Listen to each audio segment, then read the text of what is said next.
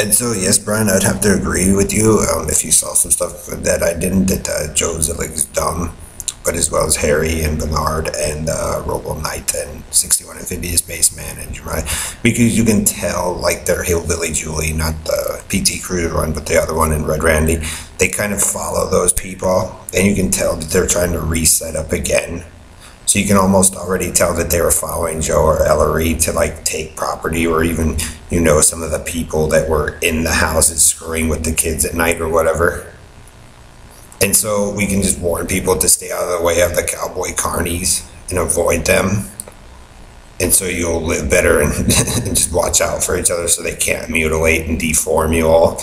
And then since they like Darwinism and atheism, pretty much go by the standards that they live by, and like you know, don't rent houses and stuff to them or whatever if you want a better life, but just let them slowly die off, so they're so they can't be a hindrance in everybody's life anymore, because that's what their atheism and Darwinism say. So, you know, let them hold to it.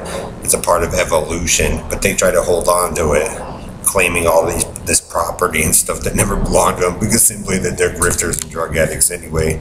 And, you know, they live this ritualistic life that they think something's going to happen, but it required certain things. So, also, by the way, Stan, I know you can't, you and Joe have problems with the Jew or whatever, or certain relatives. Well, maybe that's because, you know, like I said, some of those people that you see we are related to.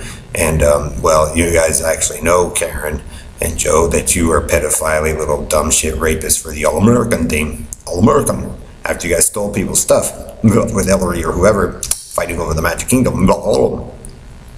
And so that's why some of us, before you killed me, Joe, went a different way, because we know we questioned your authority in the first place. And so, Joe, your little screwing with me and Holly and Amanda, and then, you know, Bailey and Kim, and then whoever else, Rachel and Kendra, or, you know, me and Sasha. You know, there's this pattern that's starting to form with the group of you following certain families, because you were always the bullies on those two streets or whatnot.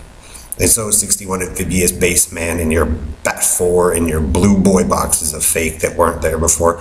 Yes, you screwed over my friend Brian, some of my friends out here, Jim's friends, you know, because you're grifty little con artist thieves. And you always were with Bernard de la Carney. It wouldn't be such a mess if Bernard didn't get, you know, he was just trying to supposedly make it fair for Perlita and all that.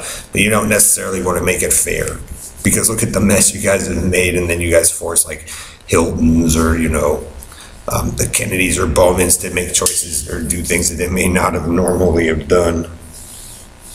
So, you know, that's what happens when the groups of you come in and start screwing with shit without really knowing what was going on in the first place, just so you can be a comic book hero. Because of what you did, Bernard and 61 Amphibious Baseman or Ellery's or Robo Knight or Dave, DJ Dave Bellamore, could be the reasons why, you know, massive drugs were sold like heroin, crack, and, you know, weed. Because you guys fucked everybody up. You know, Doug, you know, Elton, for your nightmare. Because you guys are the nightmare.